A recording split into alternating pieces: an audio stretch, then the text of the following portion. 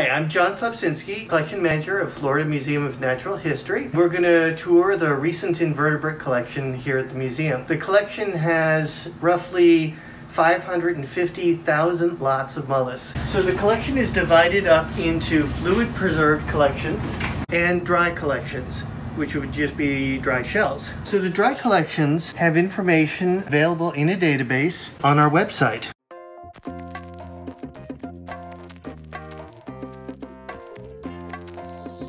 So this little beauty is a predator on anemones. So drill a hole into the anemone and suck on the fluid in the anemone. You all probably know Janthinas. When you have winter storms that blow in, you get these beautiful purple snails. And what they'll do is they'll make a raft of bubbles of slime and they'll float around and they'll hunt things like man-of-war jellyfish. Really nasty things. And they'll float around till they get a man-of-war and then they'll eat it. And they've got this just gorgeous counter coloration. So as these are floating around in the water column, from the top, the birds see dark water. From the bottom, fish see light air. So that counter coloration keeps them hidden from their predators. So squids are the only mollusks that have a closed circulatory system.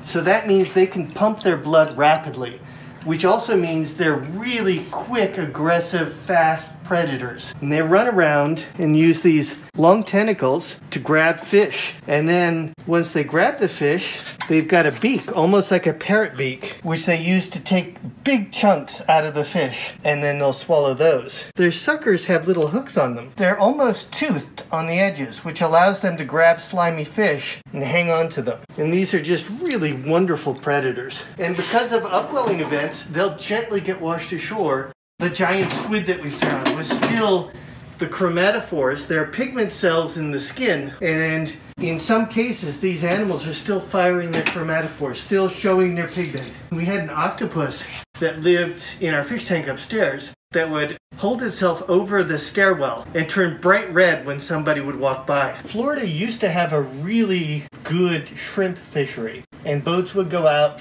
and they would bring up some deeper water animals, including things like these Janthina, and used to dump them kind of in a dump of bycatch. Here's another Scaphella species. Scaphella is the genus of Janthina. And this is a deeper water animal common off of Louisiana and off of the northern Gulf Coast. I can show you another one that was also really a common bycatch from those deeper water fisheries. This is Conus delisardii, and these are really common in deeper waters off of Florida. But we don't get to see them very often because we can only access the shallow water. We not only have marine animals, there are lots of terrestrial snails, including this magnificent species from Madagascar. There are lots and lots of undescribed species. And the problem is there are very few people who study invertebrates of any kind. And so there aren't enough people for the amount of diversity. So if you think about animals, 99% of them are invertebrates. And it's a mishmash of lots of unrelated things.